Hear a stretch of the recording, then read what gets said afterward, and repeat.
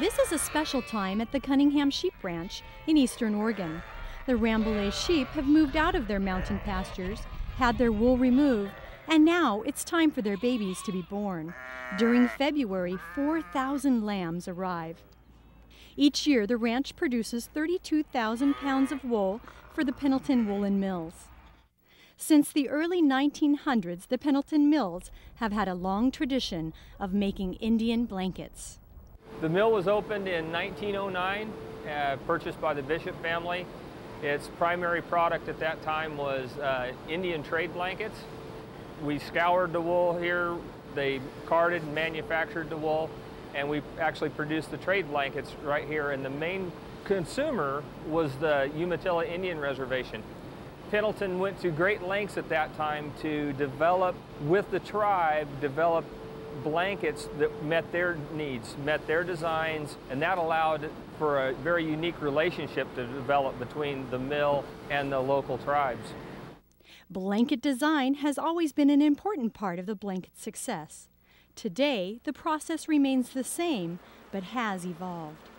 The looms are computer-driven now, but the designs are still the same. We still get them from the same places. We find them in the artwork of the tribes that we go out, whether it be in the Southwest, the Northeast, the Lakes, the Northwest, or we have the actual artwork comes to us from the different tribal artists, and we take your artwork and we interpret it into an Indian blanket. In the early years, blankets were only made in Pendelton. Today, the work takes place in 2 locations. The manufacturing process starts in Washougal, Washington. We receive the wool in, we examine the wool for quality and compare it to our standards.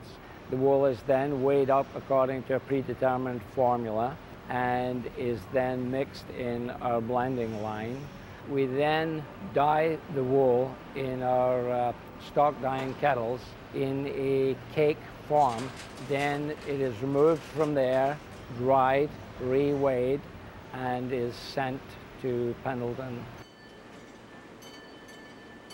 As we receive our dyed stock in from our Washougal plant, we receive approximately about 15,000 pounds a week that come into this facility. Then we'll card it and spin it. We run about 65 pounds an hour on the carding machines.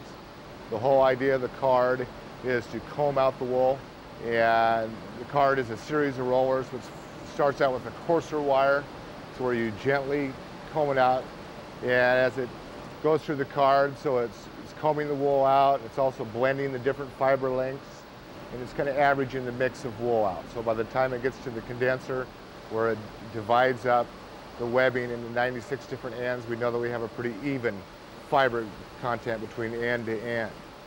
And once it's at the condenser, it'll gently roll the webbing into what's called a roving. It gives it a little bit of strength in order so we can wind it onto a spool. Then from the spool, it's taken to the spinning department where it'll gently draft out the yarn, and as it drafts, it'll insert a twist. The wool that we run here at our plant, the bulk of it we use for the Indian blankets. And that type of wool, we put in 7 turns of twists, and what we mean by that is every inch of yarn has 7 full revolutions, turns. The yarn on spinning bobbins is then steamed to set the twist and sent to the winding machines. Here, the yarn is checked for size. If a section needs to be taken out, this machine removes it and splices it back together before it is put on the winding cones ready for weaving. Today, weaving looms are controlled by computers. These lines coming down from the ceiling are connected to controllers. Those controllers tell the loom which string to pick up as the colored yarn is sent back and forth through the loom. At the Pendelton Mill, there are 23 looms which produce 100,000 blankets a year. Last year, 80,000 of those blankets were of tribal design. When we receive the blanket material down at Washougal, it is prepared for milling. It's set up into sets. The milling process is a felting process. The pieces are felted to a given predetermined dimension. It is then scoured in the same machine.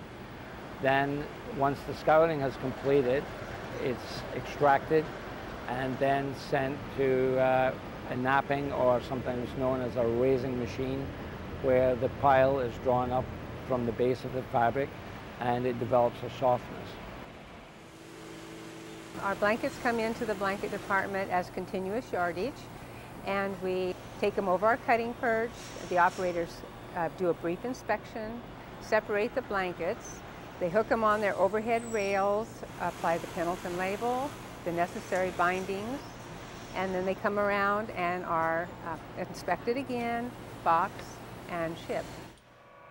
We've got a very special relationship with our Native American customers, and we've been involved in different cultural events and organizations like the Smithsonian and the Native American Indian College Fund. And we've partnered with them and created some beautiful blankets and done very well and been able to contribute back to those organizations. Pendelton blankets have become part of our cultural tradition. When you cover someone with a blanket, you cover them with love. For Northwest Indian News, I'm Kate Reardon reporting.